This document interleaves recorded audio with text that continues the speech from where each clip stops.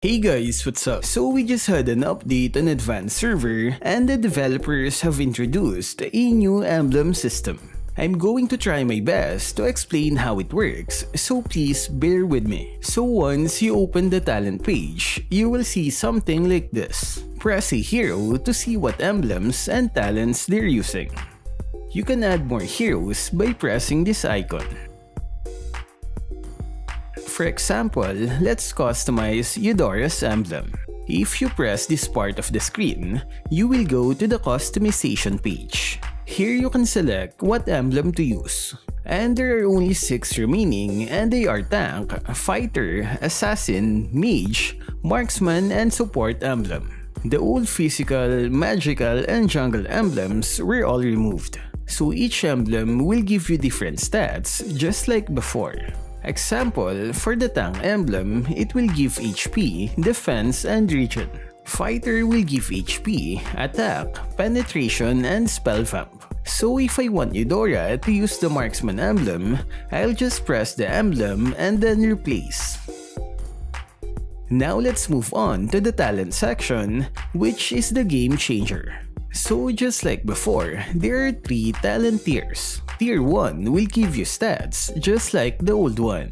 The difference this time is you can use all the tier 1 talents regardless of what stats it gives. I can use physical defense on my tier 1 even though I'm using the Marksman emblem.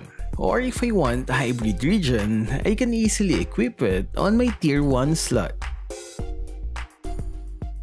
Now let's move on to tier 2, and here are the talents it contains. If you've noticed, they are almost the same as the old tier 3 talents with a few exceptions. And just like tier 1, you can equip whatever talent you want regardless of what emblem you're using. So for this one, I'll go for Giant Slayer, where it gives 10% more damage against high HP enemies. Tier 3 is the same. I can choose any talent from the list. Let's equip Concussive Blast, which is a tank talent. So there you go. On tier 1, I have Hybrid Regen. Tier 2, it's Giant Slayer. Tier 3, it's Concussive Blast. And I'm using the Marksman emblem. Just press back to save your talent and you're good to go.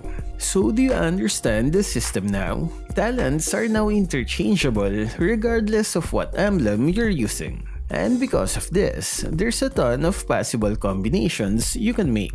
There's also a bunch of new talents to choose from, which I'll test on a different video. As for the leveling part, there's no information about it yet. No news if you can still use Magic Dust. So what can you say about the new emblem system? Do you like it? To end the video, here are all the talents on tier 2 and 3. Stay safe and thank you for watching.